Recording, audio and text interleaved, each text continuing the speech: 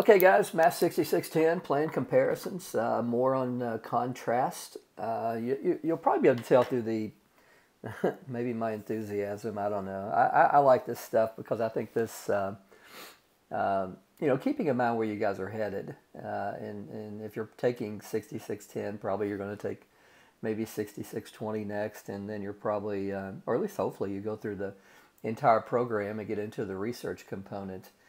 And I'll tell you a little bit about Shawnee that it kind of drives me crazy, and it kind of has been very beneficial. If we're going to develop a course that's going to be taught online for like this one in the graduate program, as a result of AQUIP, it has to go through the Distance Learning Committee, and compare that to if I'm going to create a course to be taught at the undergraduate level. In the classroom, the process is pretty simple. But if we're going to create something like this to be taught online, the Distance Learning Committee is makes you really dot your I's and cross your T's. It gets a little frustrating sometimes, but then and again, after I've gone through this a couple of times, I actually see the benefit to it. So that's one of the good things that in presenting this course to distance learning, it's really made me step back and think about what do I really need to accomplish, and when do what I want to accomplish, and what I need to accomplish, and where do things need to be entered in the process, or in the list of objectives. So I think it's working well. But anyway, once you get to the research sequence, the students who are currently doing that sequence right now, I think they're seeing the benefit to the things we did in 6610. So hopefully, that'll work for you if you decide to stick it out and complete the entire master's program with us. So guys, what I'm going to stick with this writing method, not using my iPad. Some of you, I don't know as much as your class. I don't hear as much from you guys as I do other people. But some of us have said, they like this better, but please write larger. So I'll try to keep that going. So guys, kind of keeping, where we were, we're kind of assuming that we have a statistically significant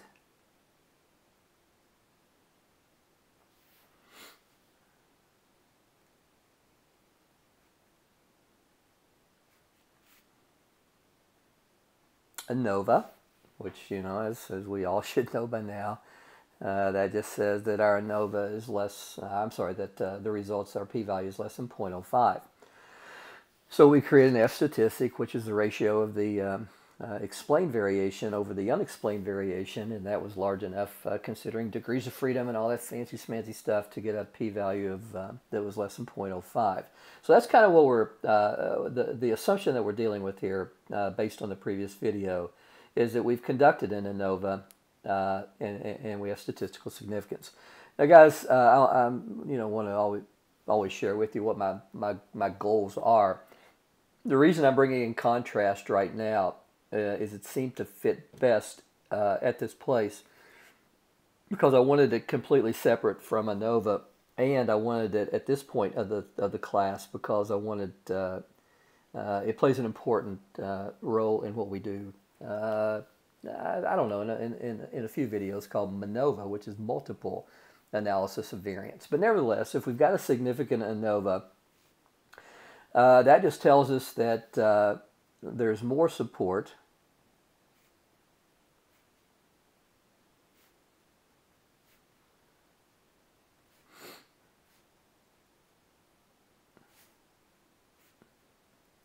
for the alternative hypothesis. So we've rejected the null kind of in lieu of the alternative. So you might say we've accepted the alternative, which says that at least one of the pair of means is different. Well, what do we do now? Well, typically what we've done is we did a post hoc.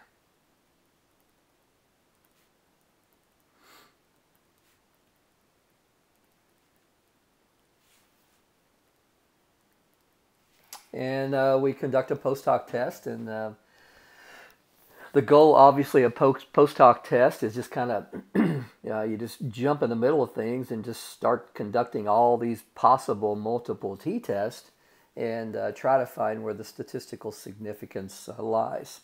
I kind of refer to this as just kind of mass confusion or mass comparisons. And really nothing wrong with them if, as a result of the experimental control or the design of your experiment, you feel that mass comparisons are appropriate, then, this is a reasonable next step. Some possible post hoc options would be Scheffé. The one I probably prefer is Tukey. There's a Holm. And there's also the one I think we've looked at is the Bonferroni. All right? So that's just kind of keeping you up to date where we are. Now, I have a data set that I want to share with you. And in fact, I want to use this as an illustration. But what the data set does is it takes scores, and I think that I've called this score 2. The data set actually includes score 1, score 2, and a grouping variable. I'm using the data set in this illustration because I'm going to start the MANOVA design with this data set too. So I'm kind of there's a reason I want to use that. But what I'm setting up for you here is the score, and I don't know what it might represent, but let's say it just represents a final quiz score. And the way I'm setting up this scenario is that we have a experimental control, so to speak, literally, that we have a control group, and we're wanting to see if there's any effect of supplemental instruction design. Now, supplemental instruction was something developed quite a few years ago at the University of Kansas City at Missouri. It was actually developed in the medical school. There was I think it was actually a quantitative methods class that all students had to take, where the failure rate was extremely high. So they started looking at prerequisites and are people prepared for that? And ultimately they started looking at, well, what if we just added some instruction along the way? Would it make a difference? And it kind of ties into the whole Vincent Tinto approach that the best predictor of success is time on task. So anyway, what if I wanted to look at the supplemental instruction component, but the university, the administrators, and of course, they've got to do their job. They need to know if how much supplemental instruction is actually needed. And I come up with a hypothesis that I think 10 hours, but possibly 5 hours will do just as well as 10 hours. So guys, clearly classic one-way ANOVA design, where the null hypothesis is the mean for the control. I don't know how I want to do this. Let's just do it that. I think that's clear. Is the same as the supplemental instruction for 5 hours per week, as the same as the supplemental instruction for 10 hours a week. And of course, I'm just going to say at least one pair of the means is different. Now, as you may imagine, every study has expectations.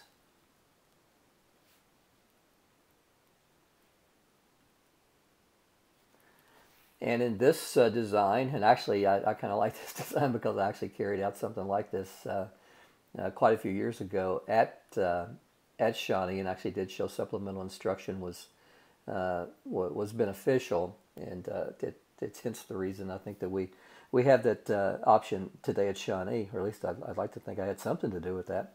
But there are multiple things here I would like to look at.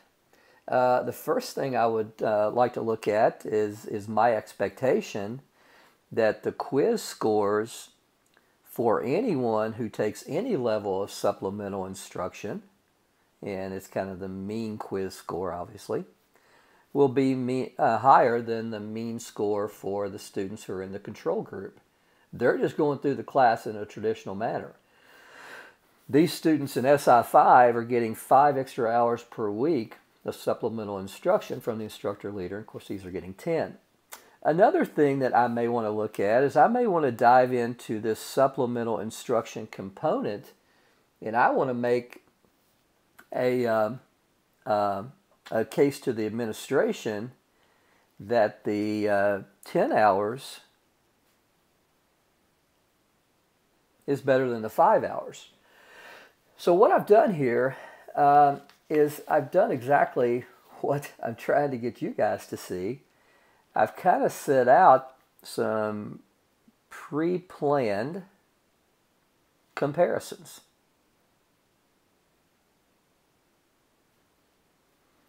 Pre-planned comparisons, first of all, what I think I'll find, I think supplemental instruction is a program that Shawnee State University needs to fund because I think it improves academic performance, and I think that the 10 hours is better than the 5 hours, so I'd like to sell that to the administration.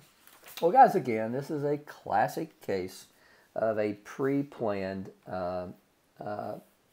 comparison. Now, there are some rules we're going to talk about. And, you know, one of the first rules I want to tell you is that, you know, how the post hoc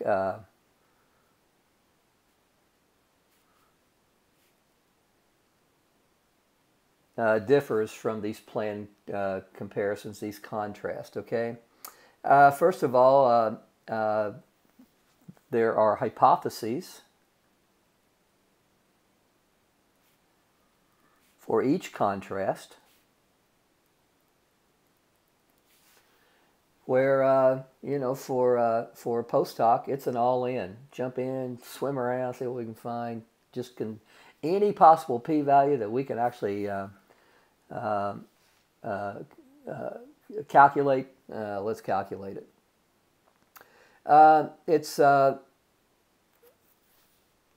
I guess the second thing I'd want to tell you must be derived before the data collection.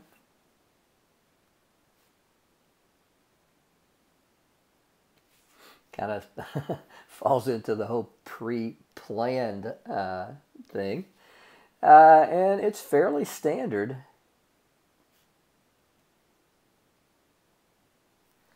to conduct 2 planned comparisons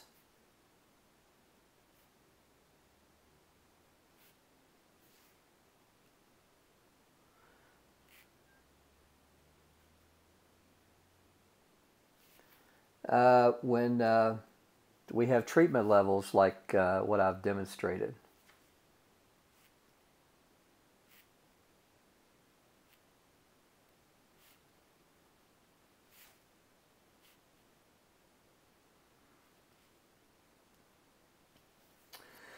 And again, the 2 planned would be the control versus the experimental, traditional versus supplemental instruction, and then you want to second contrast would dive into the differences in the levels of experimental.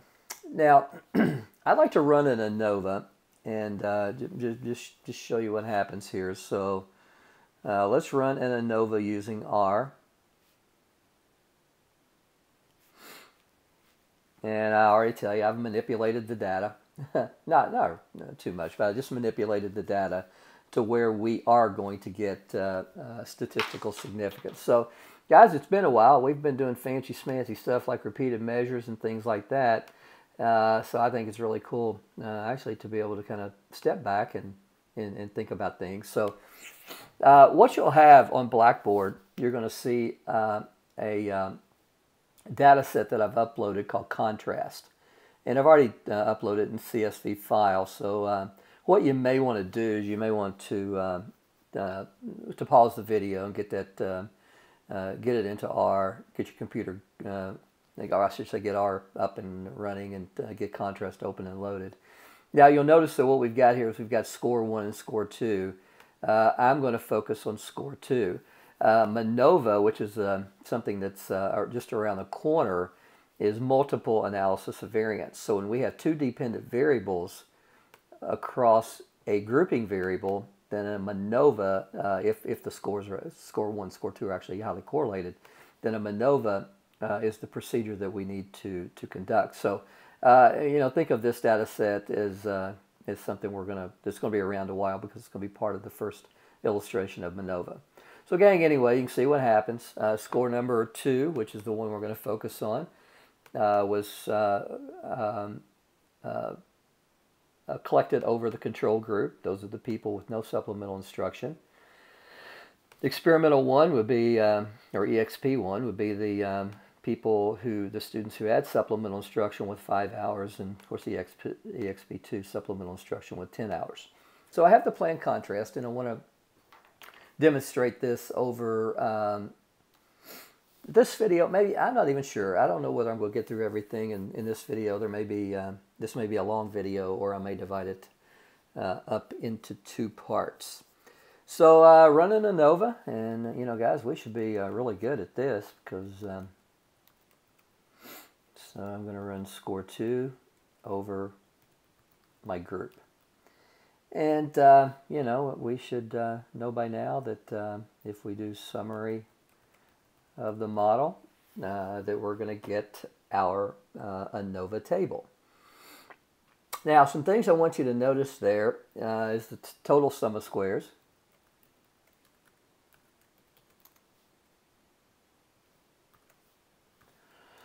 It is 88.8 plus 323.2.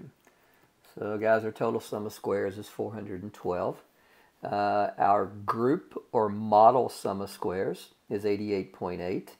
And our error sum of squares, sometimes referred to as residuals, because again, there's this connection between ANOVA and regression, is 323.2. So I'm going to call this my explained variation, and this is my unexplained variation. Okay? Now, get back out of this and go to the results. And what we can see here is we can see that the total sum of squares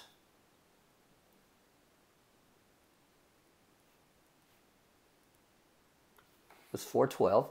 I think that's right. Yeah, I'm pretty sure it was. And that this can be partitioned out into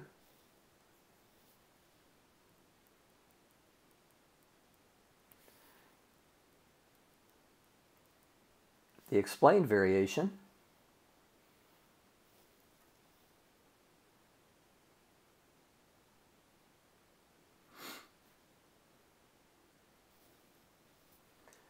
which I'm pretty sure was 88.8,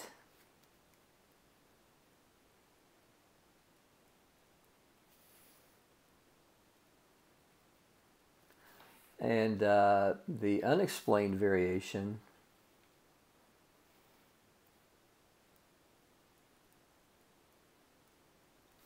and that was 323.2. I remember that because it was 3232. And hopefully that adds up to 412. Now, when we get into this new thing called planned comparisons, planned comparisons will do the following for us. They will break down the variation further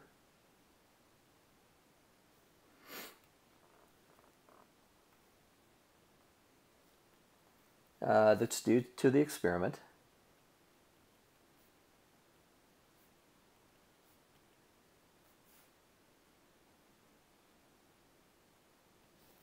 Into components.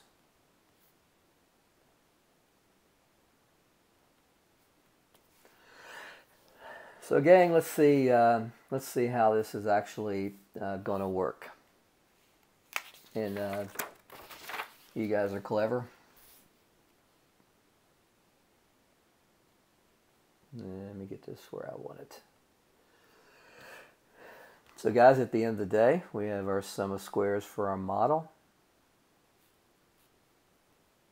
which is 412. And we're going to break that down first into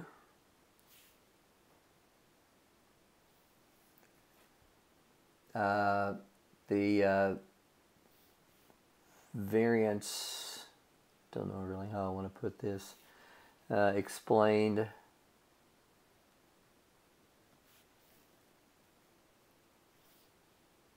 by the group plus the variance explained by the control. So the variance explained by the, let's put experimental group. Hopefully that's not so small that you guys can't read it, okay? So really I want to see over here the variance explained by the SI session, and the variance over here explained by no SI session. What I'd like to do further than that is I'd like to take this, the SI session, and I would like to break it down into two more components. So the variance explained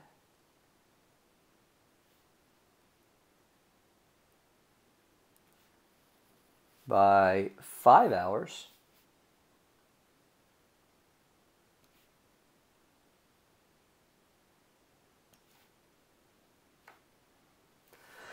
and the variance explained by 10 hours. Now guys, this sets up perfectly for what I want to accomplish. This examination right here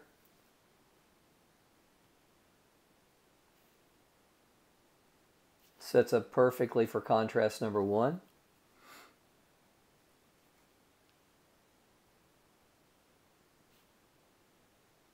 And this sets up perfectly for contrast number 2.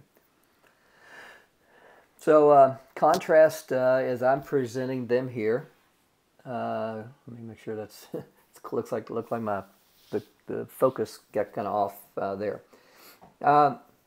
You know, are fairly straightforward, but you know they're a little more work, maybe a lot more work when we get into the non-orthogonal case than post hocs. But guys, I want you to keep some things in mind as going through these contrasts.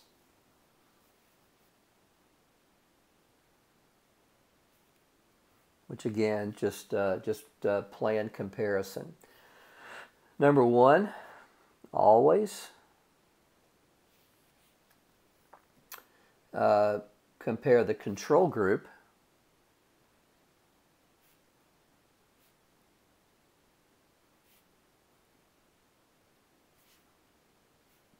to the experimental group.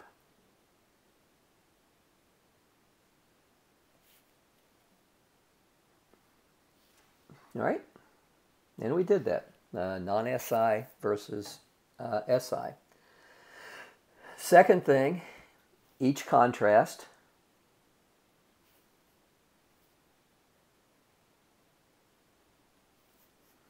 must compare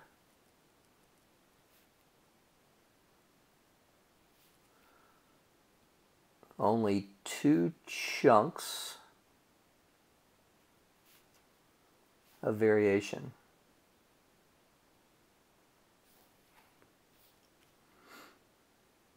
Third thing I want you to see or be aware of, once a group has been used in a contrast, and so we want to say here, once the total group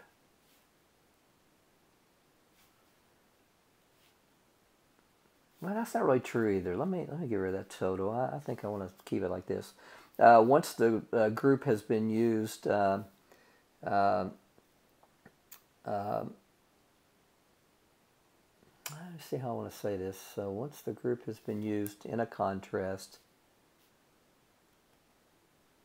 we don't use it again.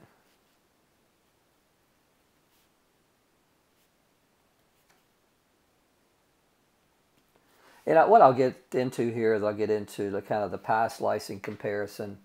So if we go back to look at the first contrast where we explained or looked at the variation by the supplemental instruction versus not, the variation in the control, there was no further way to break that down into chunks.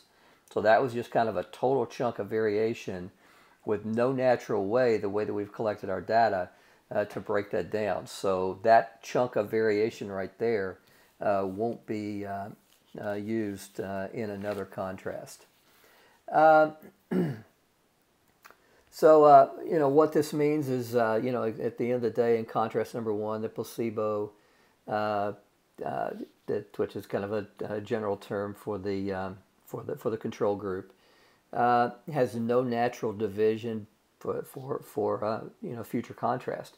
Where when we looked at the supplemental instruction chunk of variation, we could actually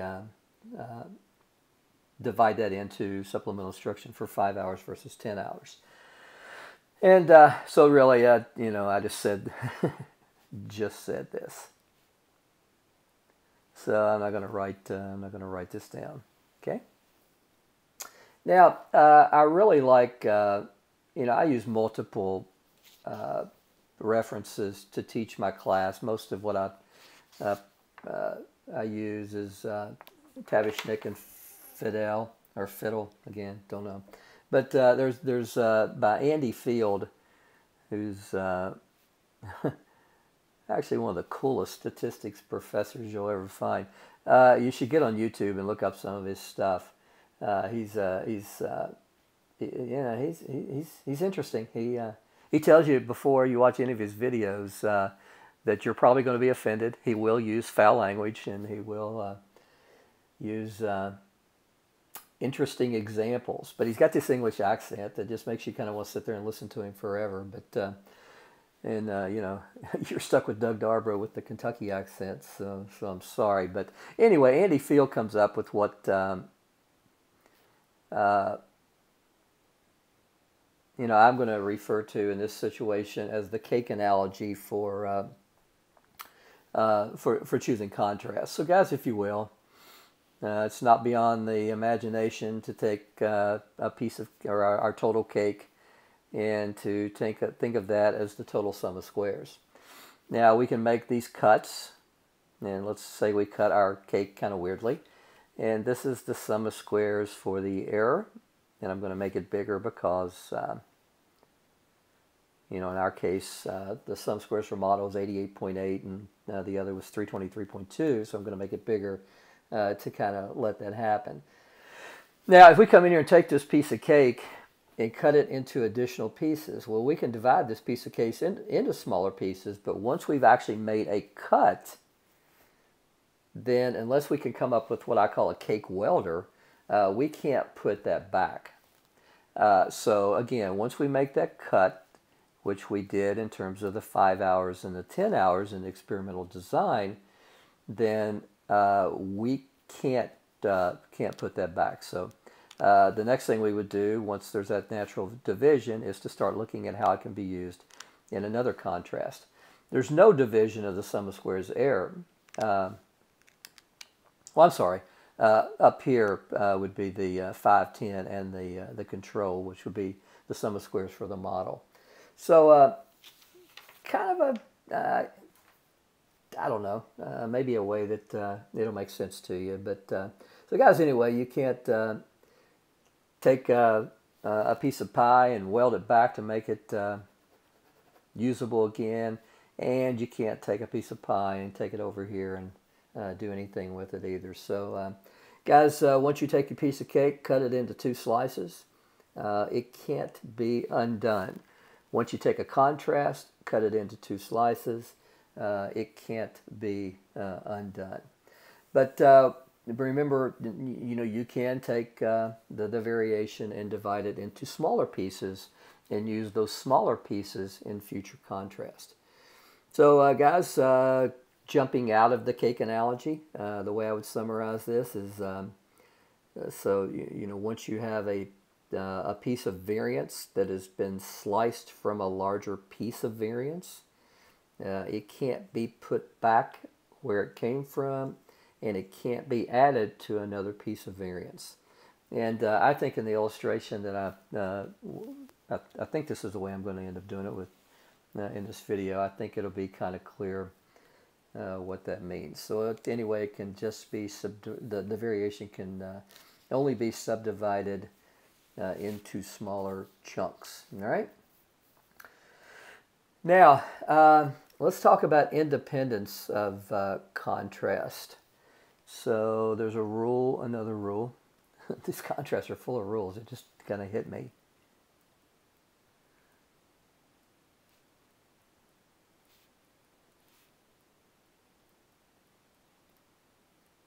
So the independence of contrast or the plan comparisons. And what this leads us to realize by the fact that we can cut into 2 pieces of the pie, if you will, with the pie analogies, that we're always going to have 2 pieces of variance. And at the end of the day, what this kind of tells us is we will always have, where k is equal to the number of groups, we will always have k minus 1 contrast. Okay, that should be pretty clear, and we have that in our case.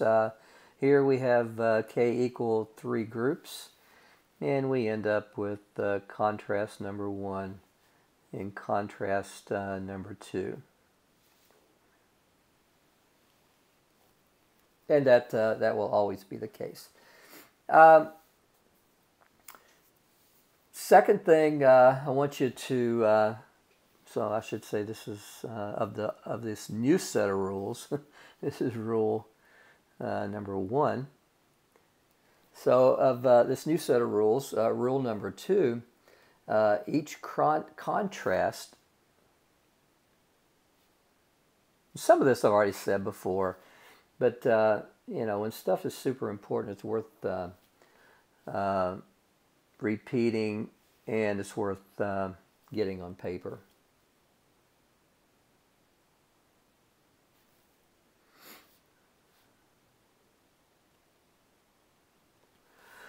Okay, so each contrast compares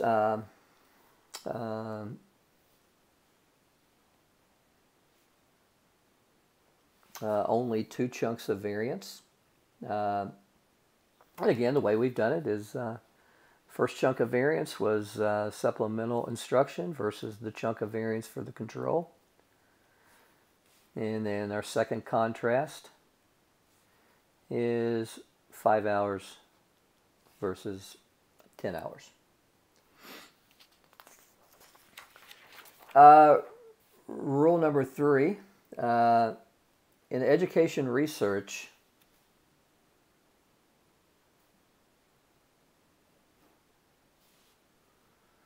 in a lot of ed research,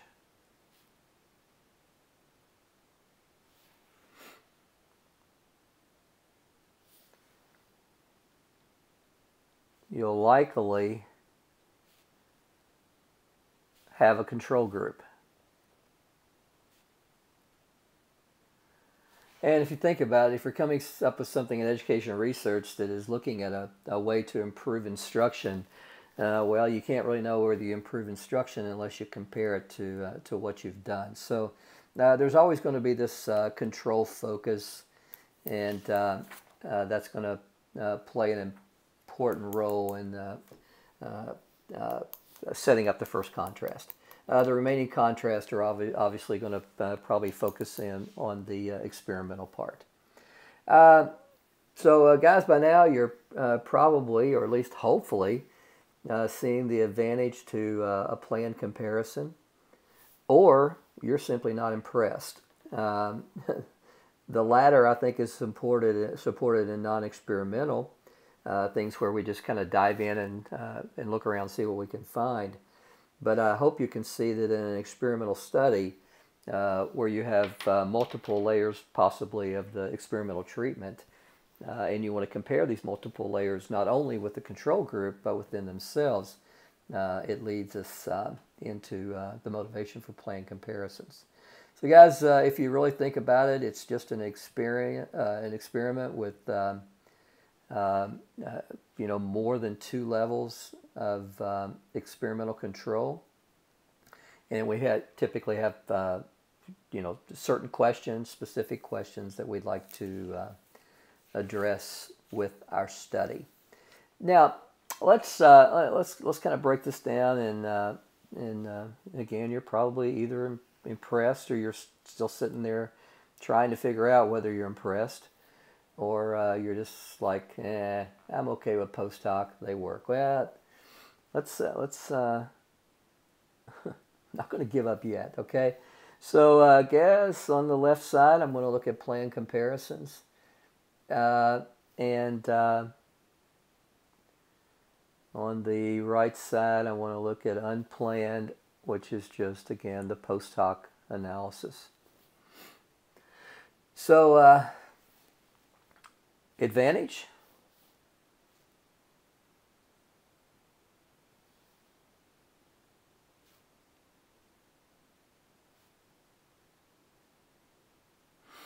A post hoc comparison, or I'm sorry, a planned comparison lets us address the question, do specific means differ?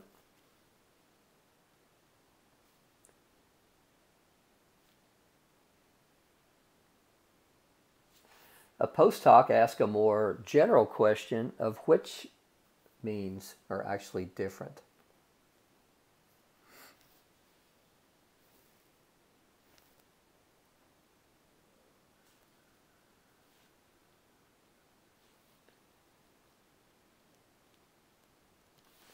The planned comparison compares and tests hypotheses.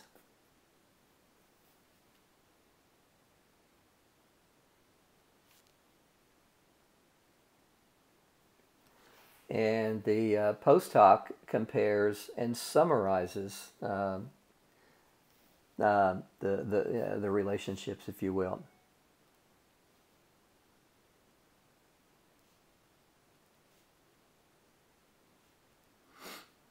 Probably one of the true advantage of planned comparisons is your F statistic does not need to be statistically significant.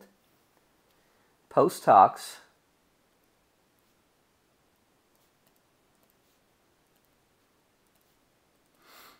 as you are well aware of by now, are only used if our F is statistically significant. And these things have the power and the advantage where they can be used instead of the omnibus F statistic. And again, these are used after a significant F. Guys, omnibus, that's just a fancy smancy way of saying that we have a technique that looks at the proportion of variance to examine means across multiple levels. So it just tells us if some differences somewhere exist. So that's what omnibus means. Again, if there's more focus, more research control, more things that we want to know, more specific questions that we have, omnibus isn't always. So guys, let's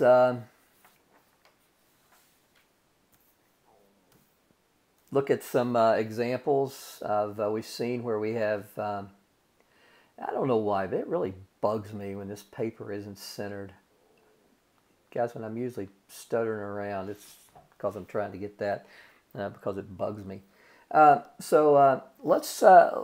just look at we've looked when k is equal to 3, our control experimental SI5 and SI10. But what if we have look at a couple of examples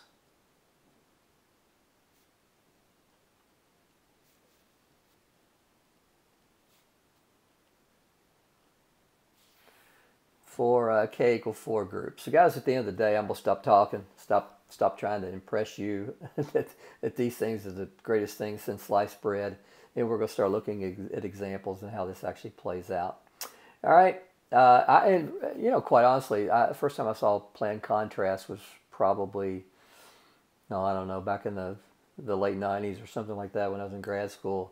And when I first saw them, I was not impressed. And as if you ever do ed research, there are times that you just want specific questions answered, or at least examined. So guys, if we have 4 groups, the first thing we know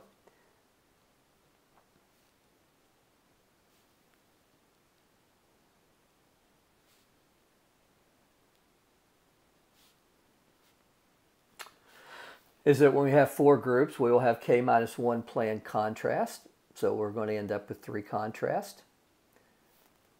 Second thing we know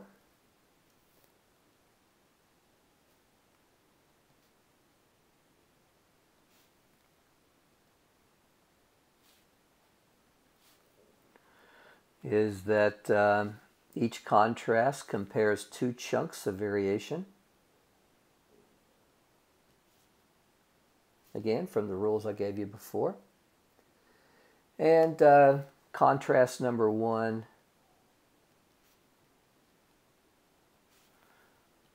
will always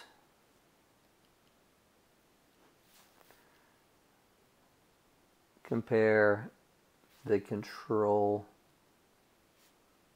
with the experimental. All right, so guys, a possible example of this, and let's say that our 4 groups are control, experimental 1, experimental 2, and experimental 3.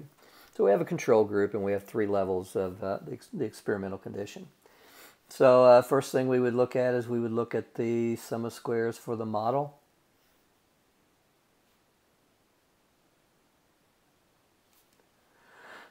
Including C, E1, E2, and E3. And we would divide this into 2 chunks of variation. The variation contributed by the control,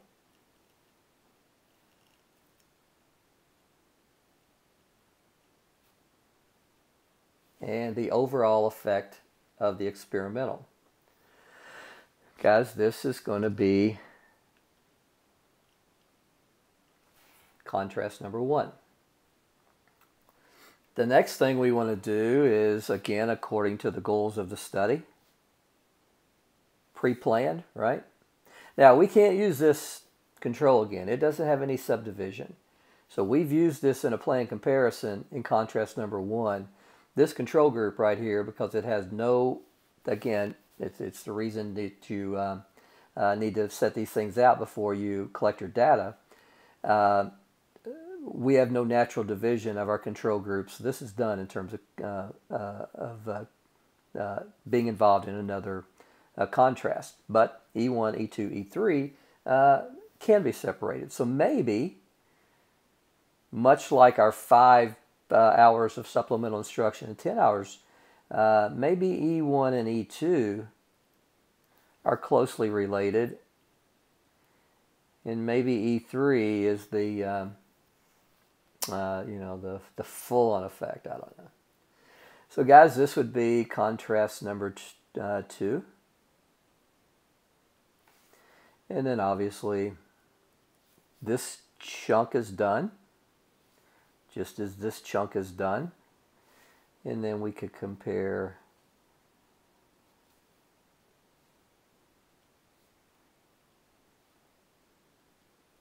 these chunks of variation for E1 and E2. And guys, obviously this would be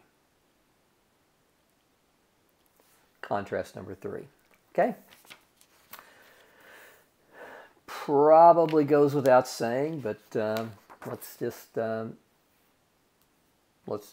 go ahead and I don't really know in education if much of anything goes without saying when teaching and learning.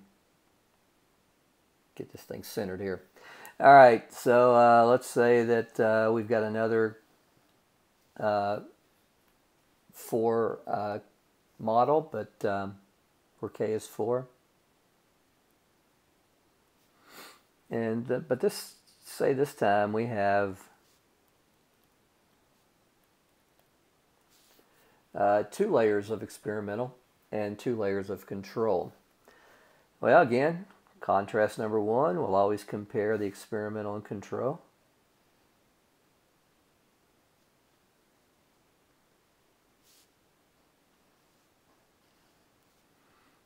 Keeping in mind, guys, we have k equal 4 predictor. Shoot, we have k equal 4 layers of our independent variable. So contrast 1. All right. Next thing we could do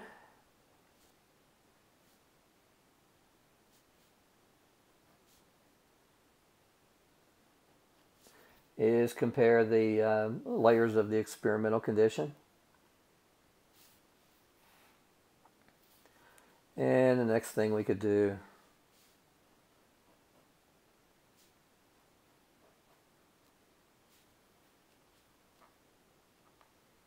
is compare the levels of the control group. All right, let me see how I'm running on time here. Yeah, this one's got a little lengthy, hadn't it? So, guys, keep in mind that what I presented are what we call orthogonal planned comparisons.